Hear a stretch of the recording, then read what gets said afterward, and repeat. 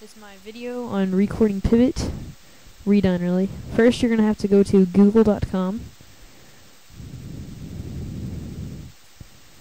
If I can hurry up and type.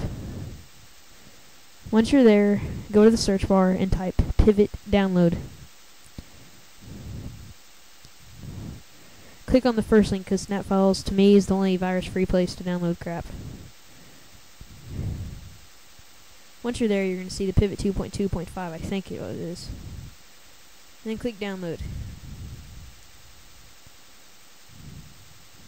It would hurry up and load.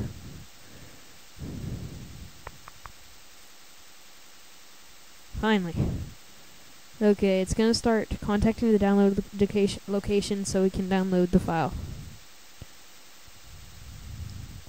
Depending on your settings, a little error message might pop up or whatever you call it. You're going to right-click it and download file.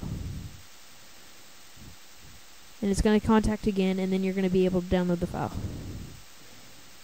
Save to somewhere familiar, like your desktop.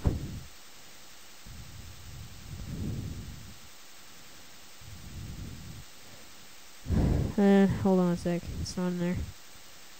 Desktop. And then once you do not change the file name, because sometimes it doesn't really work. Once you've saved it there, you can just run it and install it.